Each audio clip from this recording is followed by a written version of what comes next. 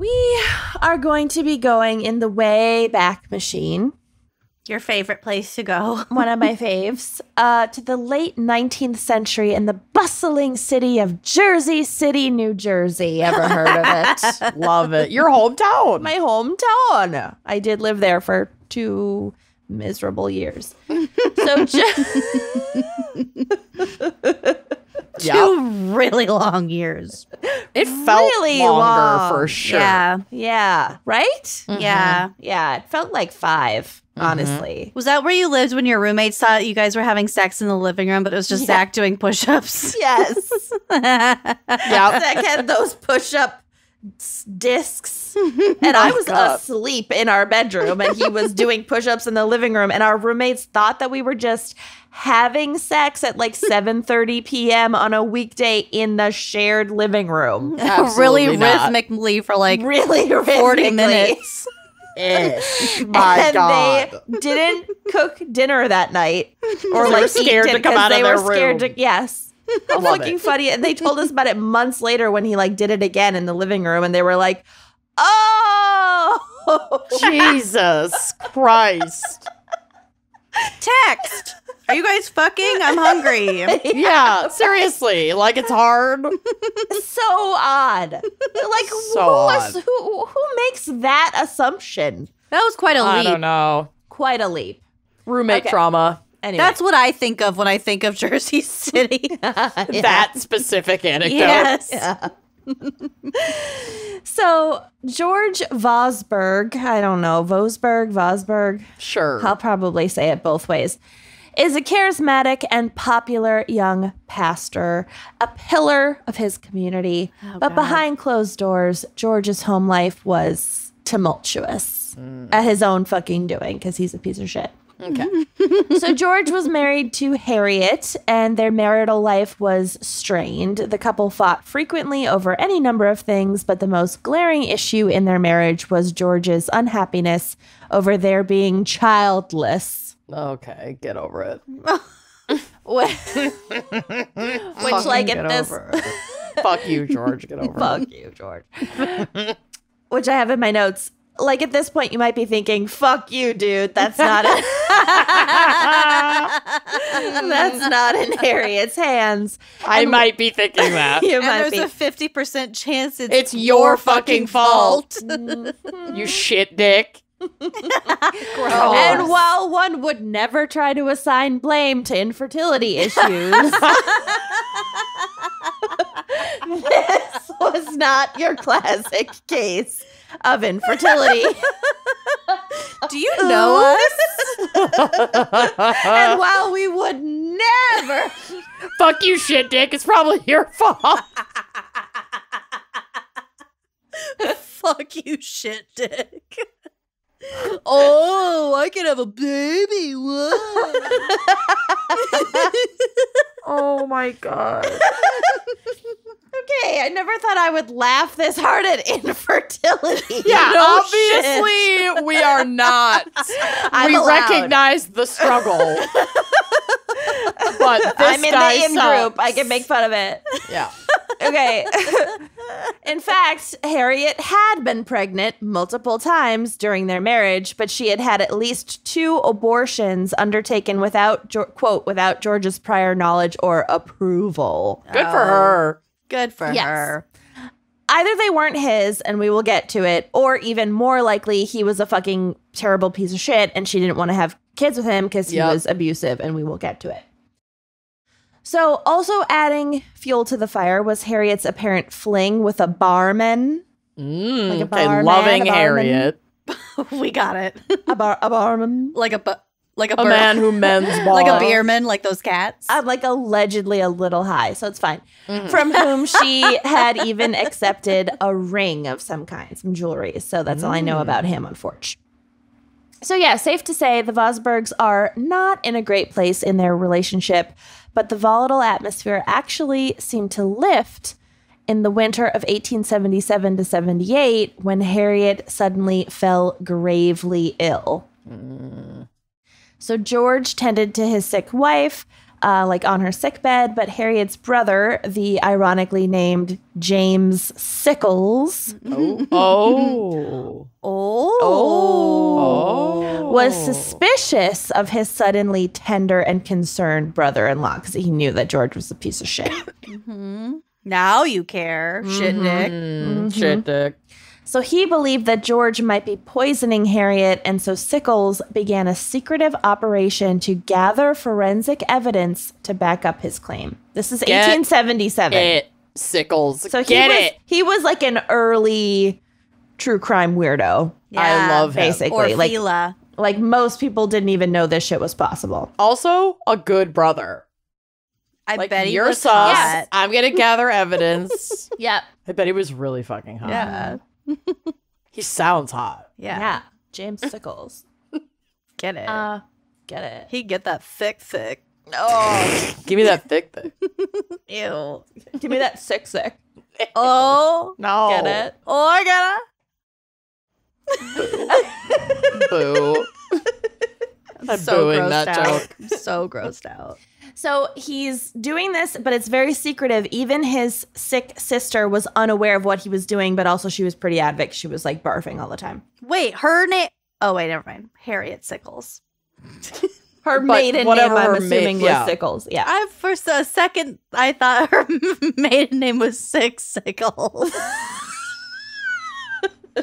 We are That'd so be unwell rough. today. That would be rough. Yeah, that would be rough. Just keep going without me. I'll catch up. Yeah, go take a nap. Go to bed. That's how you're just gonna feel for at least the For next a while. 16 months, You strong. 18 months.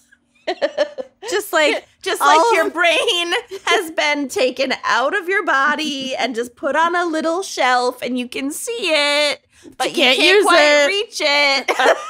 everything that comes out of my mouth is like 1/3 formed in my Yes. brain. Yep. The rest is just a potpourri of whatever. Yep. It's a trip. Okay, so demonstrating a determination that bordered on obsession, Sickles, the brother, began collecting these samples, specifically of drinks that George was serving his ailing wife. Smart. He even procured samples of Harriet's urine. Oh. Okay. Which, like, how you do that without her knowing. I guess he probably just, like, took the bedpan. Oh, Yeah. sure. Yeah. Right. All right. So Sickles sent off the samples of the lab to the lab of Dr. R. Ogden Doremus, professor of chemistry. I know, it doesn't sound great. Ogden Doremus. What an ignoramus. Yeah. That's Dr. Doremus to you. Dr. Ignoramus to you. Yeah. Dr. Ignoramus. He was a professor of chemistry at Bellevue Medical College, and his findings were alarming. Traces of antimony, a compound typically found in china dishware, not enamel, not the same Okay. thing as teeth and bathtubs. Got it. I checked. Okay. Were discovered in every single sample. So in all the beverages and in the urine, all the urine samples. Is that because all their shit was made out of China? No, it's no. That would be an interesting counter. Be like, yeah, well, they just They peed in drank out of China. teacups and yeah. Yeah. her bedpan was China.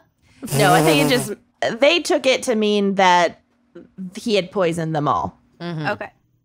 So it could also be used in compound form known as tartar emetic, which is derived from antimony and potassium tartrate, which has the capacity to induce vomiting and is sometimes employed to treat fungal infestations. Tartar sauce. Yeah. Fungal infestation. Yeah, I didn't get into the fungal thing, but like tartar, not? like any Missed That's your job. opportunity. Start Googling, girlfriend. new SLB episode. Actually, real life versions of The Last of Us would be a great spooky little bitch episode. Ooh. Like different kinds of fungal takeovers. Oh, fungal. Banana. Parasitic Googled fungi. Tartar. Fungal infestation. Tartar infestation. Yikes, these images are rough. Oh, I can't. Oh, well, now I have to. Oh, No, I'm not doing it. haven't thrown up on a show yet. Is this the day? That was really nasty. Gnarly. Oh, That was okay. Kenyon's speechless. Oh, God. Oh, Move on. I I hate love this. weird skin stuff. I love it. I'm not even Googling it it. myself, and I hate it. Okay. Okay. After hours. Okay, so emetic, I think it refers to like making one throw up, Mm-hmm. right? Okay. Sure. So, but despite having some legitimate medicinal uses, the presence of antimony in Harriet's system raised alarm bells since the last thing she needed was more vomiting. Mm-hmm. So it's like even if he was like, there'd be no reason to give her tartar emetic. It's like if you had the runs and someone gave you A laxative. Yeah. a Laxatives, laxative. yeah. Thank you. Oh my God. Okay. Hi, brain. I see you. So in May 1878, Reverend George Vosberg was arrested for attempted murder because once the brother sent the samples to the lab, they got Harriet kind of away from him for long enough for her to get better. Mm-hmm. And so that's when they were like, okay, we're arresting you for attempted murder. Cool. So yeah, she had kind of a miraculous recovery. Yeah, weird when you're not giving her poison tartar sauce every Yeah. fucking day. Yum. So the Vosbergs were then thrust into a trial that would become a nationwide spectacle in the press. There were so many cartoons of this trial, like old-timey cartoons from Amazing. newspapers, and so many mutton chops. So just like go to the drive, look at my folder of pics. These will be on the blog. Oh my God. Like, Amazing. Look at the men's facial hair. Ew, I don't Brilliant. like it. Yeah, I love it. it's craziness. I love an unruly chop. No. Yeah, like the triangle side face chop. curly It comes triangles. Ray looks like that after a nap. Bill would look like that if he let his beard grow. Make Bill do that Okay. someday. Okay. Done. Okay. Twist my arm. Okay. So, in addition to her brother James, other members of Harriet's family testified against her husband. Her father recounted witnessing his son-in-law surreptitiously pull an unknown substance from his pocket and pour it into his daughter's tea before giving it to her. Mm-mm.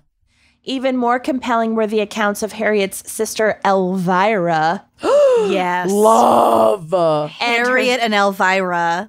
Sickles. So cool. Sickles. Elvira Sickles. Okay, brilliant. Of course you're involved in a poisoning case. Not that Yeah. you poisoned, No, but she was, a witness. And the sister-in-law, Jenny, whatever, doesn't matter, testified about Harriet's deep-seated fear of being left alone with her husband. So, like, the family members are like, he's a piece of shit. He's Right. an abusive piece of shit. We know it. She told us. She's scared of him. Whatever.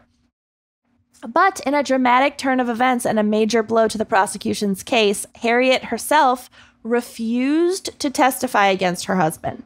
she's abused. In fact, she stood by him, literally sat next to him throughout much of the trial, and refused to testify. And of course, a person cannot be compelled to testify against their spouse. They could volunteer to testify against their spouse, Right. but they can't be Right. forced to. And should. And should. So later on, when Harriet was interviewed and asked why she refused to testify, she said simply, quote, "I have my reasons, which I do not wish to tell anybody. I shall not testify if I can help it." And like, yeah, she was afraid of him, and Yeah. he'd been abusing her for I years. have my reasons that I don't want to tell anyone. I don't want him to murder me. Yeah. Poor I'm hair. not going to testify. Yeah. Still, the prosecution had facts and science on their side. Two of my favorite things. They underscored the damning evidence of poison present in all of the samples of Harriet's beverages. Their key witness was Dr. Ignoramus, who didn't just talk about his chemical analysis on the witness stand, but instead opted to demonstrate some of his tests live in the courtroom. Wow. What a show. How? I mean, back then, this would have been like if holograms were fucking used in the middle of a courtroom if it was just like, boom, here's a hologram reenactment of the crime. Oh to my us God. Fucking today. awesome. Like, this was wild for the time. But when are we going to get courtroom holograms? Right? That seems like It's got to be like something we should right have around the had. corner. I don't know. We still have cartoon sketch artists in the courtroom. So No. That's We just can for have- that's just for gigs though. it's just for jollies. We could have a hologram of Tupac, but we can't get holograms in a Right? courtroom. This is bullshit. I I know mean, the they- sphere thing in Las Vegas with the big truffle thing. Truff. Okay, I will say that is, yes, the Las Vegas sphere is like a very weird ad thing, but to see stuff come up out of it is like through an app in your phone. Like that's like Oh, AI. it is. I thought Yes. it was a I big looked ass it up. hologram. No, I looked it up because it looked so crazy, but yeah, that's like Oh, that's that's not as through cool. a camera. It doesn't. You wouldn't see that with the naked eye. Oh, that's stupid. Yeah. Well, what do we want? Courtroom holograms? Holograms. When do we want them? Now, immediately. Fucking now. Yeah. Well, I sure hope you liked that clip. If you did like that clip, make sure you are subscribing to our YouTube channel, leaving us a nice review, and joining us on Patreon for even more video content, audio content, salacious content all around. Come join us. Treat yourself.